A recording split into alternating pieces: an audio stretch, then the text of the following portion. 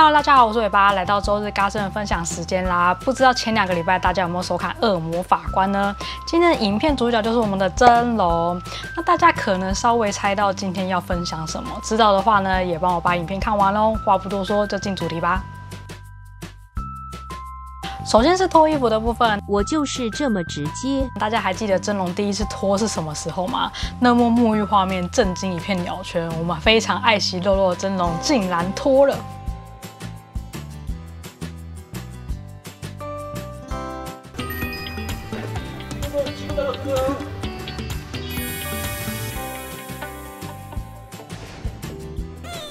为什么会说震惊呢？因为真龙不管是平常休闲服装或是舞台表演，很难像嘉尔或是 Mark 那样在粉丝面前大方展露身材。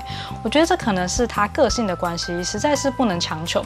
所以当他第一次在戏里露出他的6块肌，而且是沐浴画面的时候，鸟宝宝们怎么能不疯狂？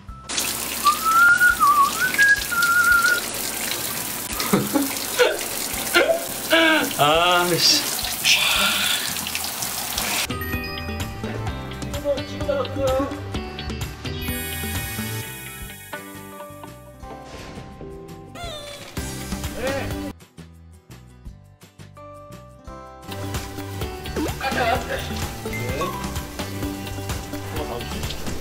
틀어주시면 안 돼요?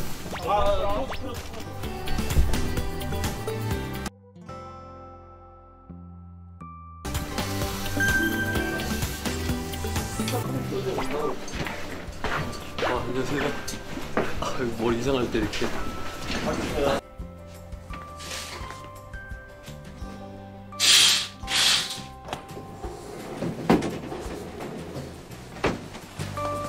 时隔几年，终于又看到他的6块肌啦。虽然很嫉妒池人可以近距离摸我们真龙的肉肉，但能看到真龙的胸肌、6块肌、背肌，还是很感谢编剧和导演准备这一幕来让粉丝们大饱眼福。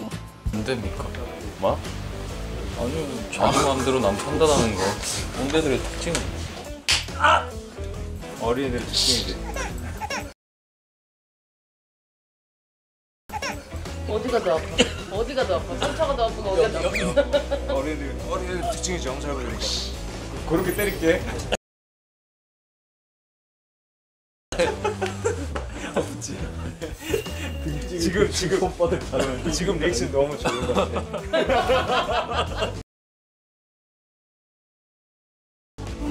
형 보면 알지? 우리가 약속한 거잖아 가기로. 이거 세게 한번 가자고 그랬는데 여러 번 가긴 해야 될 것 같아, 그지?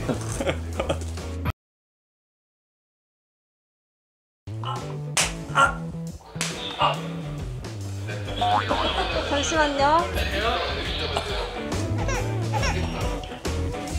我会不定期在周日晚间6点更新GOT7相关影片，记得订阅、开启铃铛，才不会错过新影片发布哦。眼尖的鸟宝宝们在欣赏真龙的好身材时，应该有发现背上那块痕迹吧？其实我当下看到的第一秒反应是，那是鸟吧？很像是展翅飞翔的鸟。我个人猜想，本来剧情就需要那块痕迹，真龙在不影响剧情的情况下，跟导演或是编剧商量而来的。成员们用各种方式把鸟宝宝们放在心上，这样的他们，我们怎么能不喜欢啊？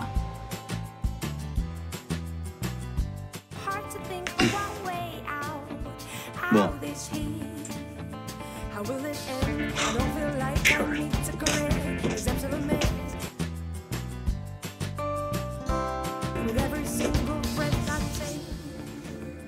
상처는 아물었네.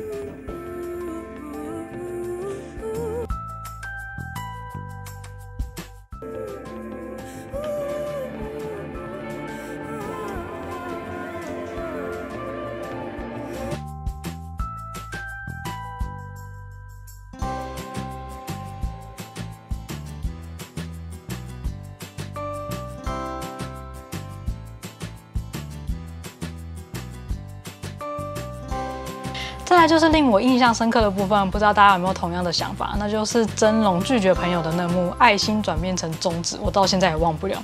虽然我知道真龙有一点腹黑，但还是要保持书生的形象啊！我需要多看点腹肌的画面来洗掉比中指这一幕。最后放上几张 BH 更新的照片 ，tvN 采访时真龙可爱的画面，以及 BamBam 看到真龙腹肌时搞笑的线动。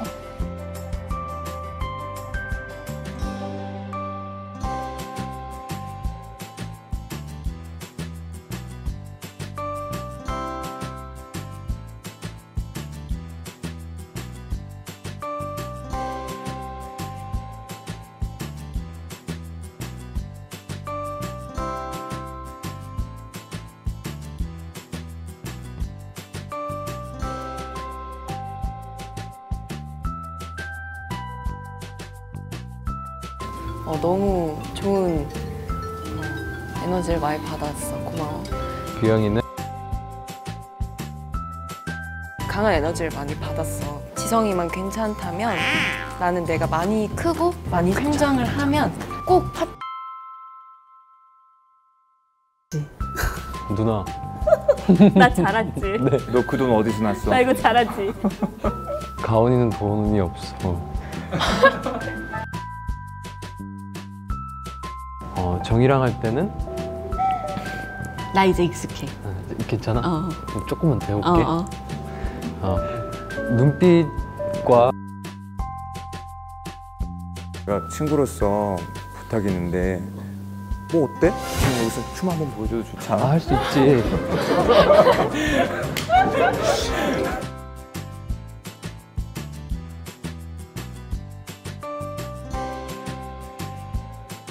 今天的分享你们喜欢吗？那提醒大家记得要收看《恶魔法官》，并追踪 BH 官方频道，才能看到更多真龙有趣的画面。我是缓慢跟进资讯的鸟宝宝尾巴，因为工作的关系没有办法及时拍出影片，还请大家多担待。如果喜欢今天的影片呢，记得帮我按个喜欢，分享我的影片，欢迎留言跟我说说你们喜欢的部分。另外，GOT7分享主要是在周日，那问答系列是不定期在周三，记得订阅、开启铃铛，才不会错过新影片发布哦。那我们下次见，拜拜。 구독, 좋아요, 알림 설정까지. 偷偷告诉看到最后的你，订阅数达成1000之前呢，有在我随机一张表单内留言以下代码，我会在订阅数达成的那一天呢，抽出1名送出特别的礼物，不要错过了。